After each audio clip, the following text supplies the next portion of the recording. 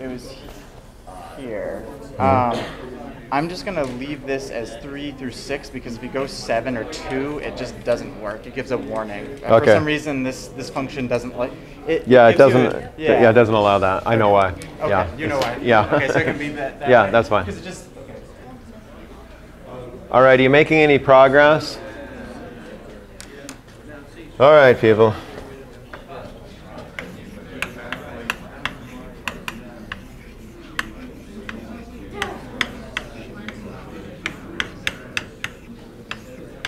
Whoops.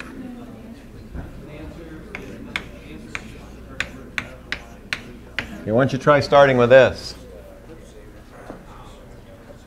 Right, so this is the first line. After this, I think there's only one more line, so you're halfway there. So this says, I wanted to define a function called quadratic. The input is something called coefficients. This is going to be, right, A, B, and C as a vector. So in other words, A is going to be equal to coefficient 1, and so on and so forth. Okay? And then you're going to solve the equation, return the answer. Obviously, there's two roots, right? You calculate both roots. You save the first root in x1. Save the second root in x2. Put a semicolon so it doesn't print out. Okay? So you want to do something like that.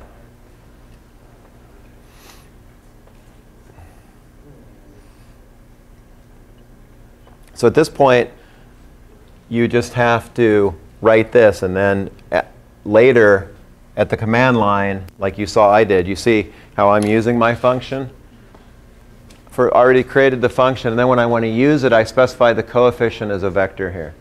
So you just have to write a function such that when you're provided this coefficient, you can calculate the roots. So obviously, there's two roots. You'll need one equation to calculate the first root. The plus one or the minus one doesn't make any difference. And the second, what order doesn't matter.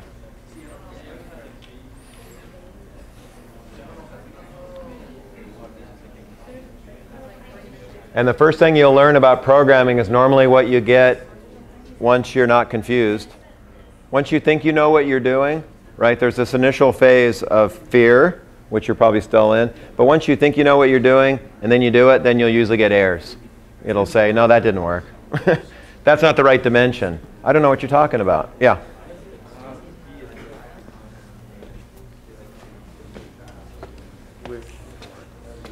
This is what I have so far. Yeah, it's looking good. Putting, like, yeah, but you don't want to. Okay, yeah, that's okay. basically just where to put the periods. No, wait a minute. Okay, so you've got. I don't want this to fall off here. So you've got the function. Mm-hmm. You call x1, x2, which is okay, and you're going to take the coefficients as inputs, right? Yeah. Okay, but then there's no. So this is saying, please set the coefficients to be equal a, b, and c. You don't have a, b, and c. There's no a, b, and c defined. I think what you want is to define a, b, and c to be equal to coefficient, right? Because coefficient is what you're given as an input, and you want to write the equation in terms of a, b, and c, right? So you need to you want to specify a, b, and c in terms of, this is setting coefficient to be equal to a, b, and c as a vector, okay. But you're not even defining a, b, and c. So as soon as you run that, it's going to give you an error. It's going to say, what's a, b, and c? Okay. If you do it the other way around, and when you call this, as long as you provide the coefficients, then it will know what the coefficients are, and therefore it'll be able to specify a, b, and c, and therefore it'll be able to resolve those equations. In other words, turn this thing around. A, b, c equals coefficient. Oh. Do you understand the reasoning? Like you're given coefficients, right? You're given that as an input. So if you want to specify the equation in terms of a, b, and c, then you have to specify a, b, and c in terms of the coefficient, not the other way around. Yeah. Think about it. He's first, then I'll be there. Yeah. I keep getting one root, but not the other. Yeah. And I have it it's set up so there should be two roots. When I run it, it looks like I get one root.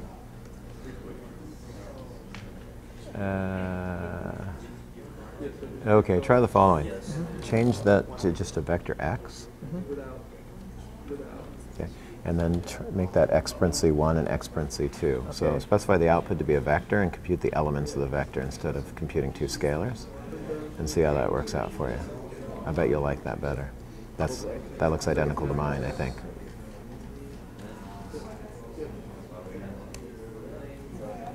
Oh, didn't like something. Okay, so see the end thing there? I'm not sure my function has an end. Just take the end away. I'm not sure. It doesn't like it for some reason. I don't know why. That may not be the answer, but give it a shot.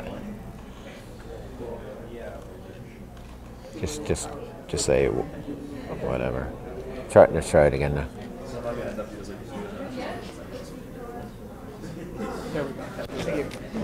Yeah. I'm coming. Sorry, he intercepted me. For this, could you just like put the parameter here A, B, C? Yeah, you could do that. Yeah, but yeah, so you could put A, B, and C there, but yeah, usually in MATLAB you want to do everything as vector calculations if you can. So rather than doing them all as scalars, it's better to specify the input to be a vector of coefficients. But you could certainly put just A, comma, B, comma, C as inputs if you wanted. That would still work. Yeah. Yep. You could try the exact functions next. Here's what I have so far for the script, but when I run for the first coefficients of 1, 3, and 2, I'm getting a negative 1.25 and a negative 1.75. So I just want to double check. Is it divide by 2 times A or 2 times C? It's over 2A. Okay. Yeah, so you have an error. The code is right. I mean, the code works, but it doesn't calculate the right answer. So you have an error in your equation for x1 and x2, I think. All right. So because I care, I'm going to show you the answer now. So just in case you got stuck, I just want you to try first. So that's what my code looks like. It's pretty simple. Looks identical to what you just created. So I create this function. It takes in the coefficients as a vector.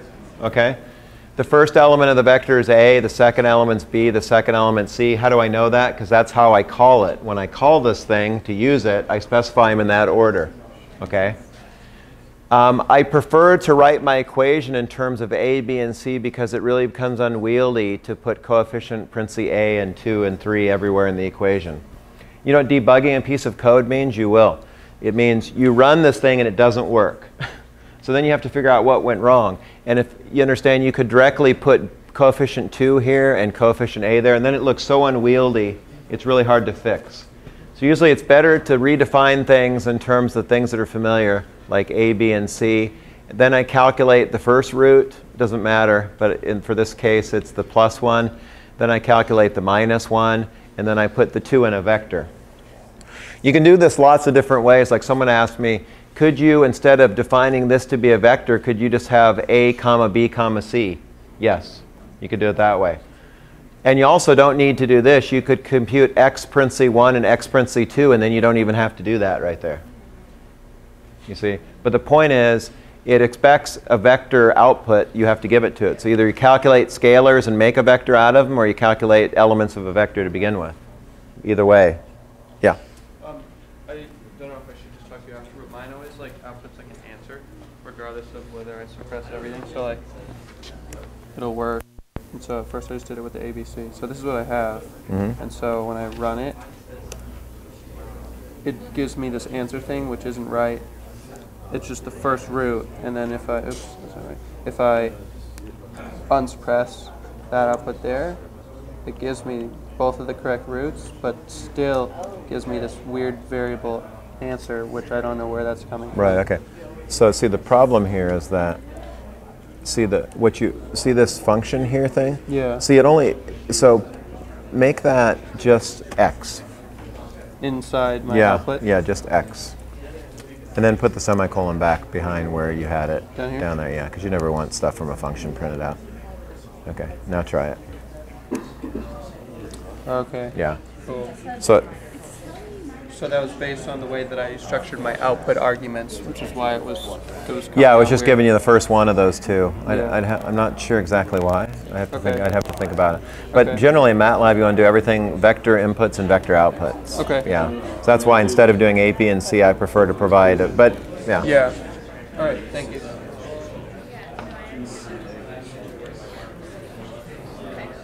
can I ask you Yeah. running it? Yeah.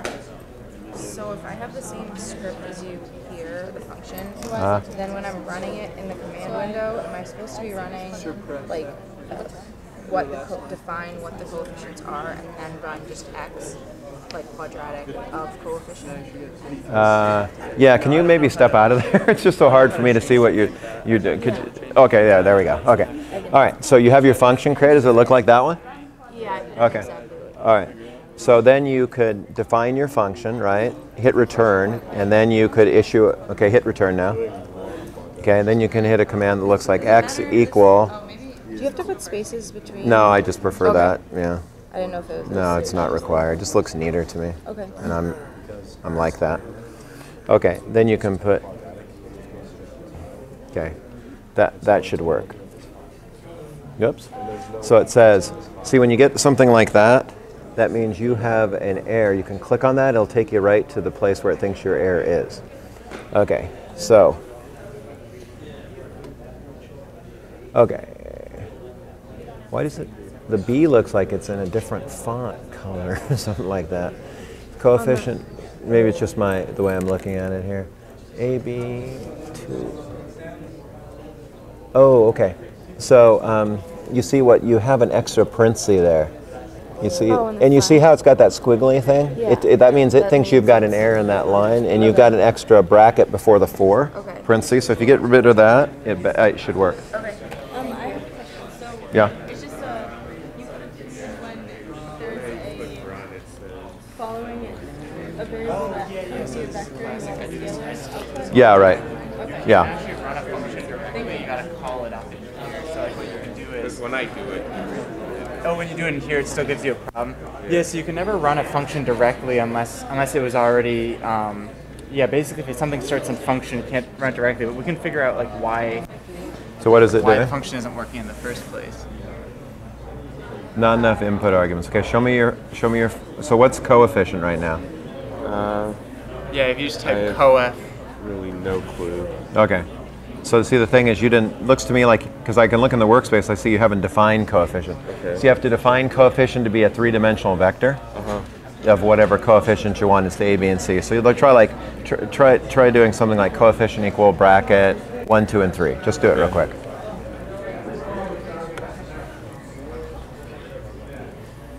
Yeah. Then 1, 2. Don't put commas. Oh.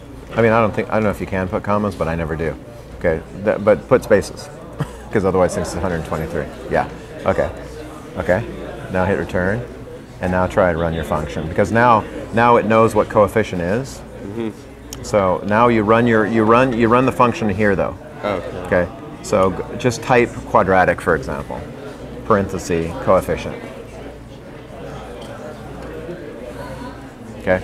That's probably the roots. They just happen to be complex in this case.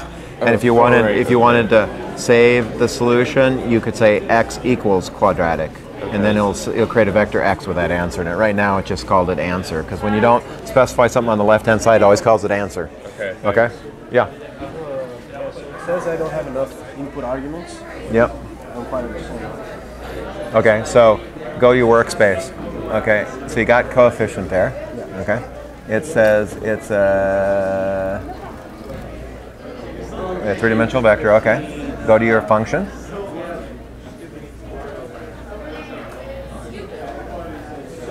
Huh. Right. Well, first of all, you got to be careful the way you write your code because you see over here, what you have divide by 2, but you want to divide by 2a, so you got to put 2 parentheses around 2a because what that